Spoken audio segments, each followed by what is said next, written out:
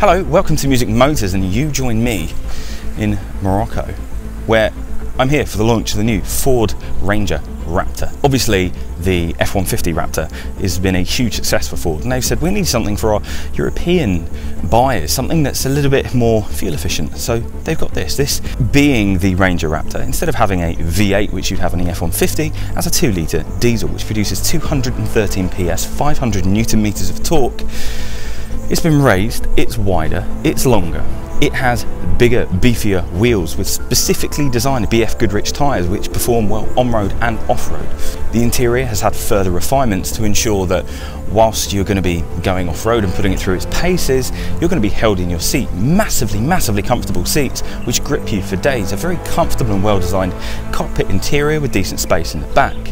Now, Ford currently have the market share of about 30% of pickup trucks in UK and inside Europe, so for them they want to fully dominate, and you can see how it's going to be quite easy with this. This is £47,000 on the road, which by no means is cheap, but when you consider the option of buying a normal Ranger Wildtrak and converting it into something like this, all of a sudden it becomes cost effective, because this is going to be under manufacturer warranty and there's no denying the off-road capability of this. You've got your different mode selectors, including Baja mode, and I'm not kidding when I say sand is nothing for this. You don't really get bogged down, and if you do, there's no struggle getting out because of the rear diff. Lock it and you're out.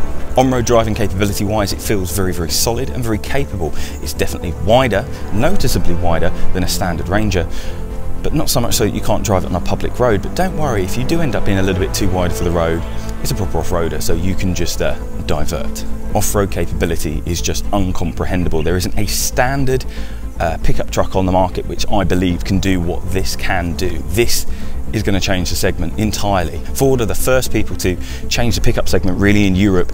The Wildtrak was a very robust and great commercial vehicle. This takes it back home. This makes it that you've got a pickup truck to use during the week, to use during the night, to use during the weekend. This is a go anywhere, do anything type of vehicle.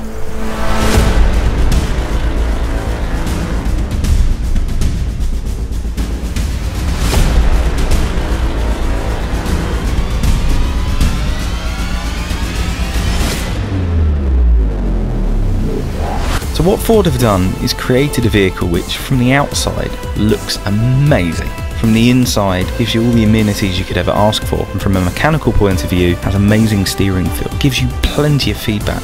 It has amazing pedal feel when there isn't sand all over the discs. It's a vehicle which is unstoppable on-road or off-road, no matter what you do. If you go off-road and go in the sand, you're going to have fun. If you go in the mud, you're going to have fun. If you're on the beach, you're going to have even more fun. Put it in Baja mode, turn traction control off, you're going to be sliding around having the time of your life. From the inside point of view, it never got too noisy. The sound system sounded great. The seats held you in that.